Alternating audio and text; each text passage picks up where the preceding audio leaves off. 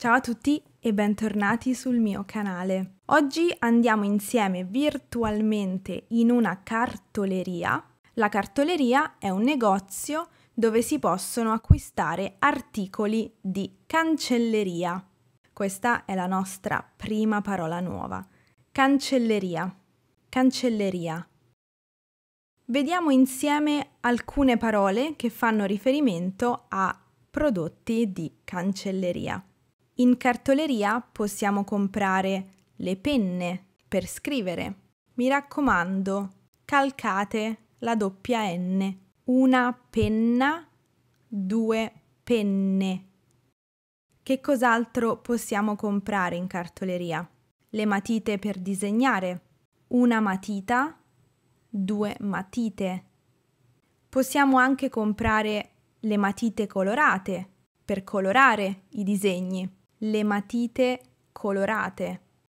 Le matite colorate si possono anche chiamare pastelli. Se non vogliamo colorare con le matite colorate, possiamo colorare i nostri disegni con i pennarelli. I pennarelli. Quando disegniamo con la matita, se sbagliamo a disegnare qualcosa, possiamo cancellare il tratto di matita utilizzando una gomma da cancellare. Una gomma da cancellare. Se la matita con cui disegniamo non è appuntita, possiamo temperarla con un temperino o temperamatite. Temperino, temperamatite. Se vogliamo tracciare una linea dritta con una matita colorata, con un pennarello o con una penna, possiamo aiutarci con un righello. Righello. Che cos'altro possiamo comprare in cartoleria? Possiamo comprare un evidenziatore che è utile per evidenziare delle parole o delle frasi quando studiamo, per esempio. Un evidenziatore o più evidenziatori. Tutti questi oggetti di cancelleria possiamo riporli in un astuccio. Astuccio. In cartoleria possiamo anche comprare un raccoglitore ad anelli per organizzare i nostri appunti o i nostri documenti.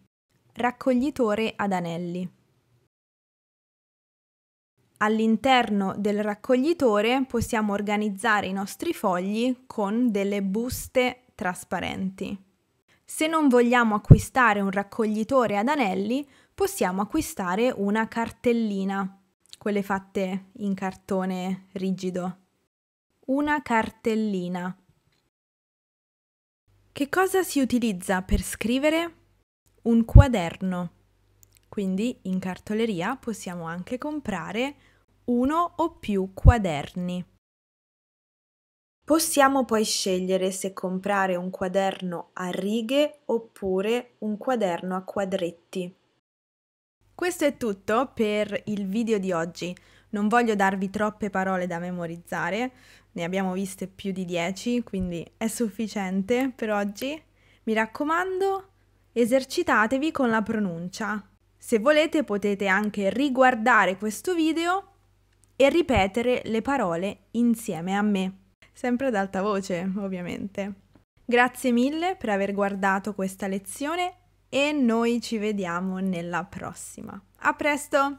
Ciao!